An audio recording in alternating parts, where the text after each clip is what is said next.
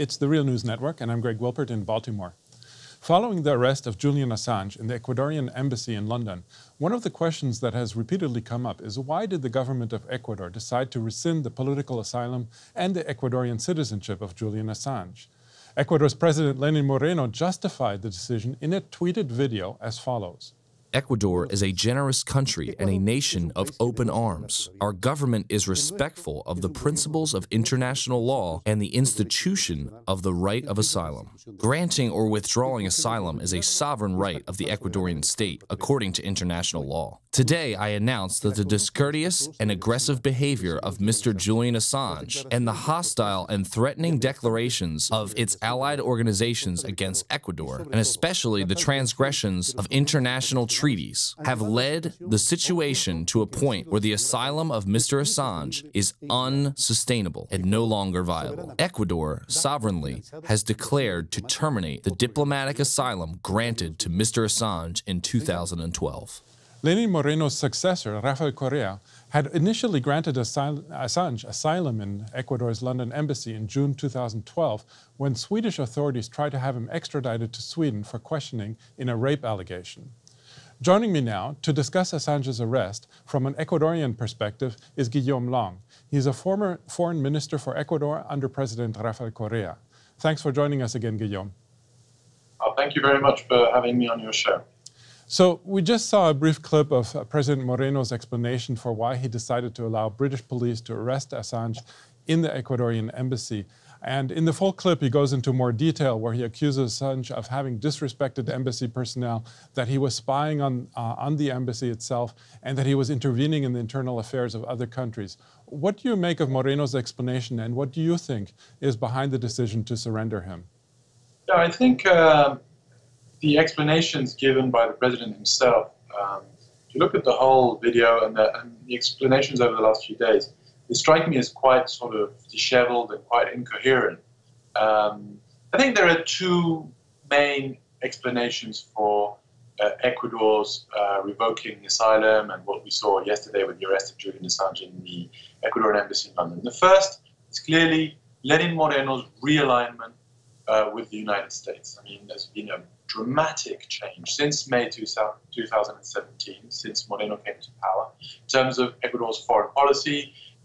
Real, strong, sort of unambiguous alignment with the Trump administration, and you're seeing changes with regards to policy towards Venezuela. You're seeing Ecuador sort of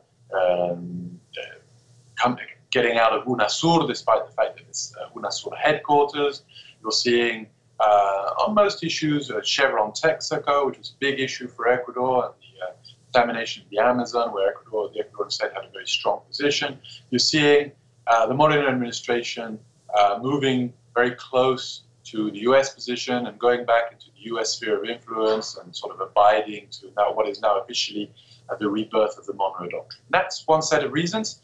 And the recent allegations of the New York Times saying that the IMF loan had been conditioned, just been a $4 billion, a little bit over $4 billion IMF loan agreed between the IMF and Ecuador, was agreed, and let's not forget the US has a veto within the IMF, was agreed by the United States upon sort of handing over of Julian Assange. That's the one set, well, that's the first reason. The second reason, I think, is a more sort of personal, I would say even vindictive reason. Moreno is facing some very serious corruption allegations. They've just discovered 2 bank accounts, one in Belize, one in Panama, held by his brother, where it appears that there have been bribes deposited on those bank accounts, and then money spent by Moreno himself in various parts of the world, including in Spain, where he appears to have bought an apartment. I mean, these are very serious allegations. And recently there was a massive leak. The whole scandal in Ecuador is called the INA papers, because the offshore company is called INA Investment. And this leak showed, through all sorts of leaked emails and chats and all sorts of things, sort of gave more proof and more credence to the accusation, to the corruption scandal. Now, in the recent days, WikiLeaks tweeted about INA papers. I don't think WikiLeaks is necessarily, I mean, I don't have any information, but knowing WikiLeaks and knowing the way they present their information, WikiLeaks doesn't appear to be the source of these inner papers materials, but they tweeted about it and made it a sort of even more prominent globally, if you like. So I think it's actually sheer vengeance. It's a personal thing on behalf of Moreno.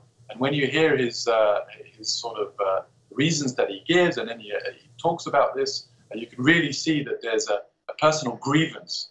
And I think that's very serious, and it's very sad indeed if this personal grievance put an end to an asylum that was a matter of state and a matter of international law. Now, Moreno says in his clip also that it is a sovereign right of Ecuador to revoke asylum. Also, he said that the British government agreed to the condition that Assange would not be extradited to a country where he could face torture or the death penalty. We have a clip here and about what he said about this. In line with our strong commitment to human rights and international law, I request Great Britain to guarantee that Mr. Assange would not be extradited to a country where he could face torture or the death penalty. The British government has confirmed it in writing in accordance with its own rules. So what do you think of the legal basis of Assange's expulsion from the embassy? Well, first, you can't revoke asylum. That is a fundamental tenet of international law. You cannot give asylum to someone, you can refuse it, and you don't even have to explain why, you don't have to give any reasons. But you can, once asylum has been given, there is a principle in international law called non-refoulement, where you cannot, and this is recognized in most bodies and instruments of international law, including the 1954 Caracas Convention, which Ecuador is a member, the Convention on Political Asylum. You cannot revoke an asylum unless the conditions under which the asylum was given have changed, meaning unless the legitimate fear of political persecution or the fear that the human rights of the person, of the asylee, will be jeopardized, unless that fear has no more grounds. And in the case of Ecuador, the reason for Ecuador to grant asylum to Julian Assange was the fear of political persecution, was the fear of an extradition request. So this extradition request was the reason behind Ecuador's, or potential extradition request was the reason behind Ecuador's granting of the asylum in 2012. And we're seeing there is an extradition request today. So under no circumstance can Ecuador argue that there's been a change in, or that the situation has been resolved, that there's no more reason for Ecuador to have legitimate concerns about political persecution of Mr. Assange. So what Ecuador is doing by revoking the asylum is actually illegal. So let's backtrack a little bit. What were President Correa's motivations for granting asylum to Assange in the first place? Well, they were motivations were based on what international law says about political asylum, the fear of political persecution. When Mr. Assange arrived at the Ecuadorian embassy in June 2012, he explained what his fears were. They were based on the fact that he felt that WikiLeaks was being persecuted for having published material that exposed some human rights abuses and some very serious wrongdoings on behalf of the US military. And so it took roughly Ecuador 2 months to evaluate the information it had, and Ecuador came to the conclusion that there was indeed the possibility of political persecution of Julian Assange for his journalistic activity and for his activities as a publisher. And there's been a whole narrative now trying to portray Assange as a hacker, but in fact, Assange received material from sources, which is what journalists do.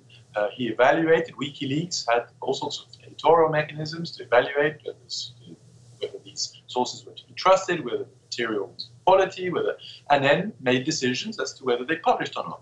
And in many occasions, the material that was published by WikiLeaks was then also published by mainstream media. So WikiLeaks had agreements with The Guardian, The New York Times, the Le Monde, El País, German press, so on and so forth. And in that way, WikiLeaks very much behaved like a publisher, and the activities were very much journalistic activities. And so Assange was given political asylum because he was considered by the Ecuadorian state as being a whistleblower. And I think this is really important because in the narrative, some of the media, and certainly in the United States sort of national security narrative that we're seeing around Assange today, there's been a move away from Assange's rights, which should be protected by the Whistleblower Protection Act of 1989, which has to do with freedom of expression and journalism and so on, to trying to frame it within the legal framework of the 1916 Espionage Act. So trying to make it sort of shifting the narrative from freedom of expression to spying. And this is was for us, and as we saw the narrative evolve, a clear case of political persecution. Now, I believe you actually also had an opportunity to meet Assange in the embassy in London. And so I just wanted to ask, and now, of course, this is probably not an issue that should be a factor in the decision to revoke his asylum. But still, I'd like to know, in your encounters with Assange, what were the conditions under which he was being held, and what was the relationship like between Assange and the embassy at that time? Because obviously, it certainly has soured since then, and there was pretty serious allegations that Moreno's made. But I just wanted to know, what was your impression of, back then when you were foreign minister? What was it like? I think Moreno's allegations are essentially a smokescreen because he has to try and sort of justify this major breach of international law and the fact that Ecuador's once again become a sort of surrogate state, very submissive to the Trump administration in the United States. So I think there's a lot of contradictory information. You mentioned earlier that the British authority, that Moreno mentioned that the British authorities had promised not to extradite Julian Assange. We have seen no such document. I know for a fact that those documents don't exist. There was a letter written last year by Boris Johnson, but it sort of very generally reassures Ecuador that it would not seek to extradite him somewhere where he could face the death penalty. Well, clearly that's not enough. I mean, Julian Assange shouldn't face any treatment, including the treatment that was faced by Chelsea Manning, which was denounced by including multilateral institutions as torture and so on and so forth. So I think there's a lot of smokescreen there. Now, as to his conditions within the embassy, they were always very difficult, always very precarious. He lived in a very small bedroom with very little natural light in a very small embassy with diplomatic personnel. The embassy was virtually under siege. I mean, for the first few years, there were, I think, 67 police officers outside the Ecuadorian embassy. A lot of pressure, a lot of, I feel, interference. I mean, it was very difficult to make a phone call from the Ecuadorian embassy. When you were inside there, you really felt that there was outside sort of, well, I mean, a euphemism would be presence and pressure. Then they got rid of the police presence, at least the sort of uniform police, but it was still very much monitored. No outside space, very little fresh air, which was one of the reasons why Ecuador was not against. And it's certainly after the Swedish case was dropped and Mr. Assange still faced this jumping of bail. Ecuador said, well, Mr. Assange could face British justice if he jumped bail. It's usually sort of there are minor consequences, sometimes a fine or a few days in jail or whatever it is. It would be much better in a British jail in terms of this, having access to health care and a kind of a patio where you could have fresh air and so on. So there were no issues with that. The issue was always non-extradition and getting guarantees of non-extradition. Whenever Ecuador asked for guarantees of non-extradition from Sweden, Ecuador was very clear, he can go to Sweden, no problem, but we want guarantees of non-extradition. Whenever that was asked, the answer was, no, you can't have those guarantees. That was Sweden's answer for several years, and it was also Britain's answer once the Swedish case was dropped. And all this confirmed Ecuador's suspicion. And I think over time, Ecuador's been proven right. We're back to square one. We're back to WikiLeaks. We're back to freedom of expression. We're back to whistleblowers. Confirming Ecuador's suspicions that it was indeed a case of political persecution. Okay. Well, we're going to leave it there for now. Thanks so much. I was speaking to Guillaume Long, Ecuador's foreign minister under former President Rafael Correa. Thanks again, Guillaume, for having joined us today. Thank you for having me on the show. And thank you for joining the Real News Network.